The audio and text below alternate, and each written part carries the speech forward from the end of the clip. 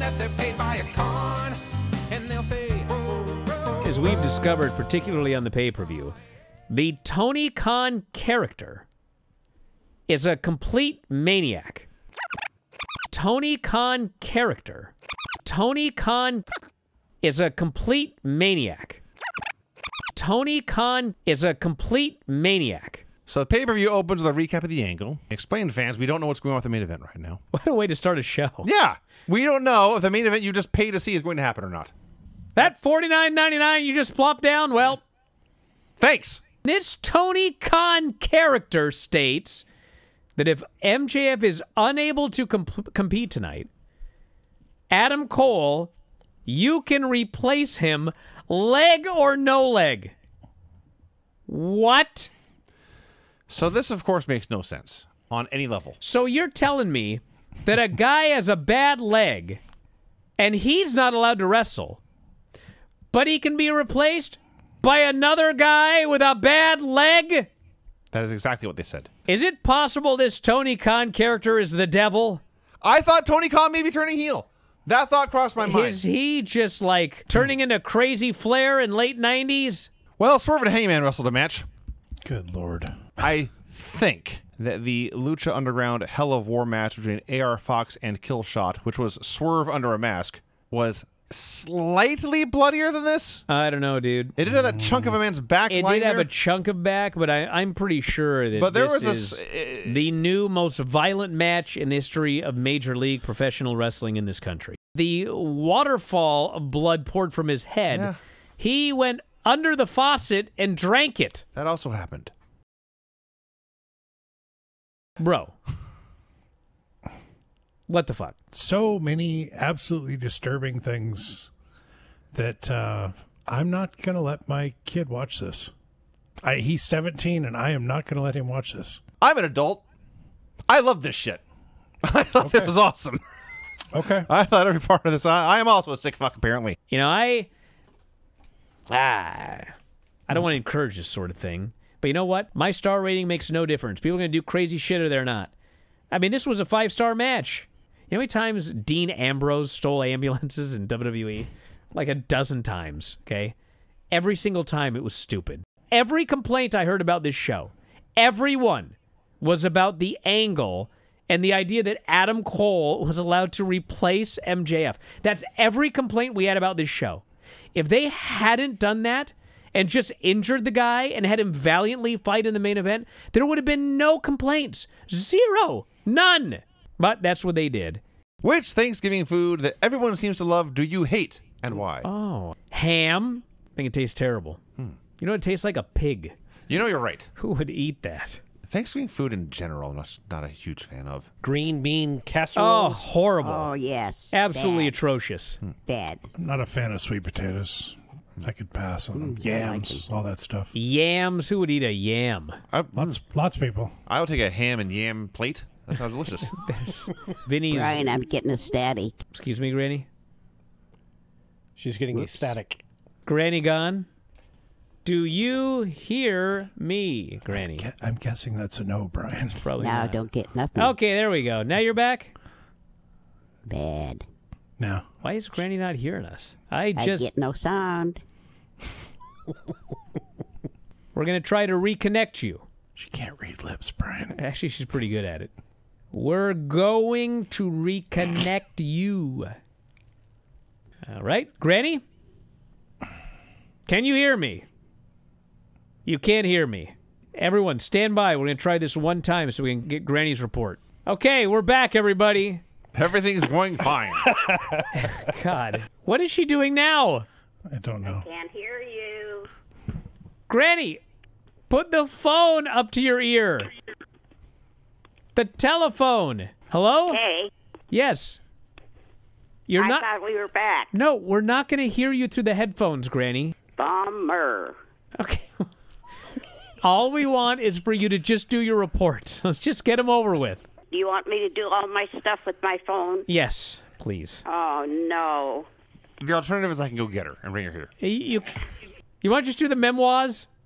Please.